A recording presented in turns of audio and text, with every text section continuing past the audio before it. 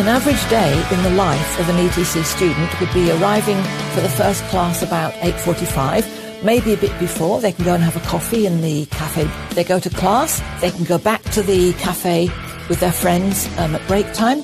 Then they have their second class, and then they stop for lunch, which is an hour long. We're in the town centre in Bournemouth, so they can go out into Bournemouth to do some shopping, or they can have lunch in the cafe, which could be a hot lunch, vegetarian, salad bar, something like that. Then they go back to the afternoon classes if they have them.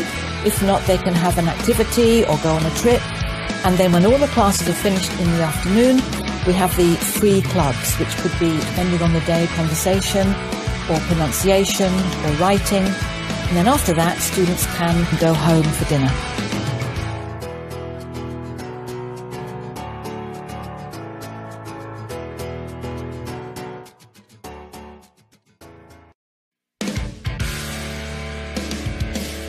The food in ETC is always good, varied and tasty. People of the residents can have breakfast in ETC cafe. At the break time, it's a large variety of snacks, drinks. The coffee is wonderful, and every morning I have an espresso. What I like with lunch at ETC is that it's very varied.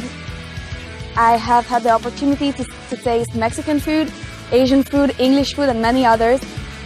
In ETC Cafe, there is a hot option and a salad bar every day. It's almost impossible to be disappointed.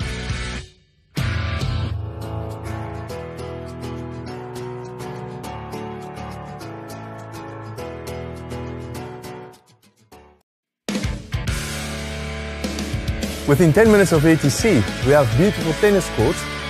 There's a pier. There's gardens.